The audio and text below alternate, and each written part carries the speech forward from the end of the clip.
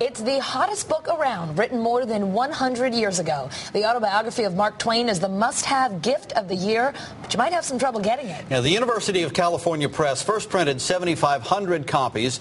They're now on 375,000 and can't churn them out fast enough.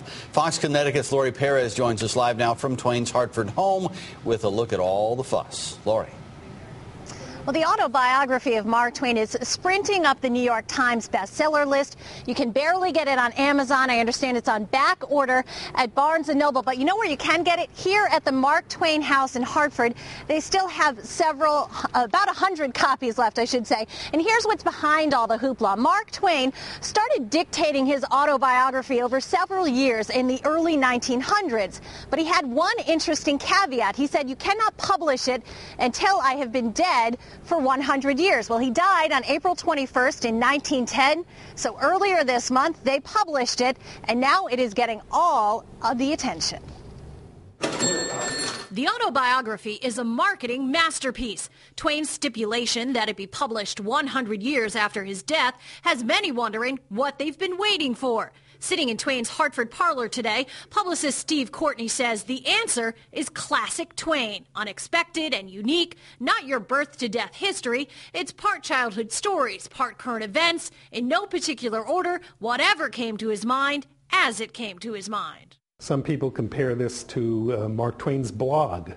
For the first time you're reading just his innermost thoughts as he might express them as he was walking around a room. Thoughts about his life here in Hartford and around the world. The editor says it has some never-before-heard stories of Twain's saucier side, including a dressing down of a Pratt & Whitney engineer whose failed mechanical typesetter cost Twain big bucks in investments. Accounts of it before now have been slightly censored. What he says about him in this autobiography, I cannot repeat on a family channel. But, it's you get the raw Mark Twain here. Wow. Pretty good stuff. Courtney says Twain first started thinking about an autobiography when he lived here in this Connecticut home.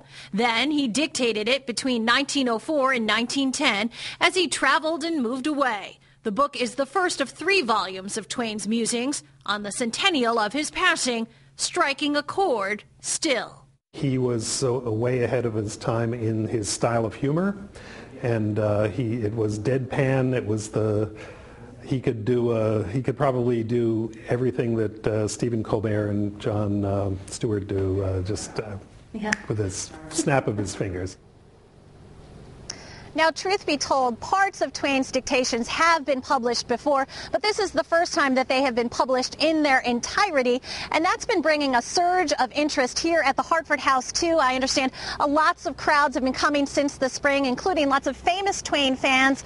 Courtney told me that Michael Richards, who played Kramer on Seinfeld, he was here recently. He understands that Clint Eastwood has shown some interest in doing some sort of a project involving Mark Twain. Very exciting here in Hartford. We are live in Hartford. I'm Lori Perez, Fox Connecticut News.